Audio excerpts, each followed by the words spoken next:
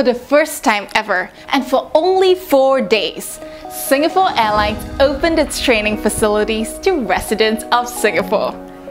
Inside SIA sold out in 1 hour. For those who didn't get tickets, don't worry. We'll let you peek into this exclusive behind-the-scenes tour of SIA.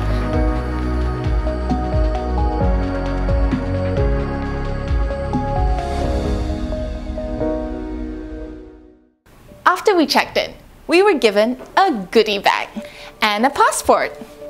Our tour began with a bird's eye view of Singapore Airlines' story through the ages.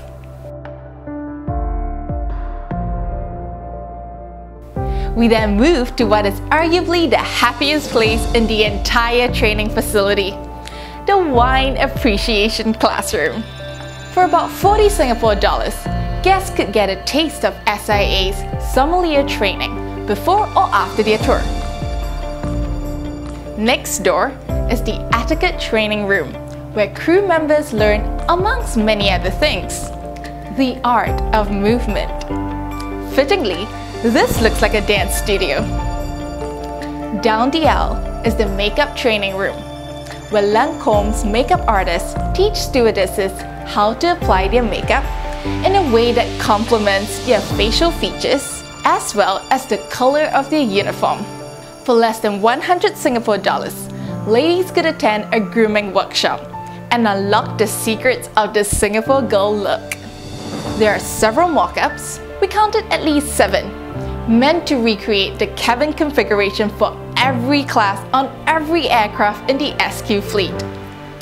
These mock-ups are amazingly detailed, aiding crew members in their roleplay of customer service. Crew members have to be as strong as they are graceful. Like ballet dancers, they have to be physically and mentally fit to handle emergencies that they practice for using these evacuation slides and in this wave pool.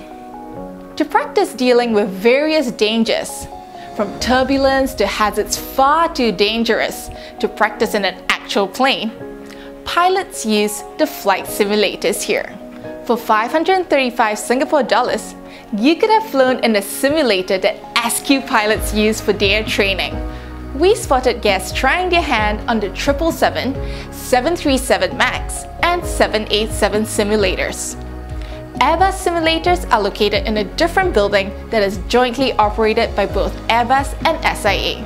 At the end of our tour, we were presented some of SIA's sustainability initiatives, from their training to their use of greener materials. We were famished by the time the tour was over and were glad to pick up our meals that came with our tour ticket.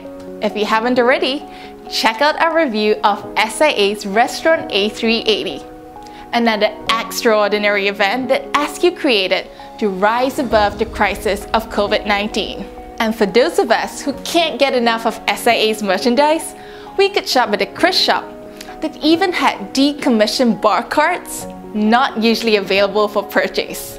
There were so many things that were unique and memorable about this experience.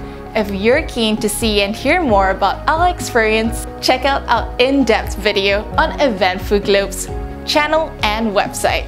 There, we'll elaborate on some of my perspectives as a Singaporean girl who's a Singapore girl wannabe. Thank you for watching.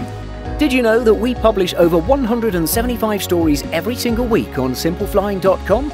Be sure to check the link in the description for more great stories just like this. Thanks for watching, and be sure to like and subscribe before you go.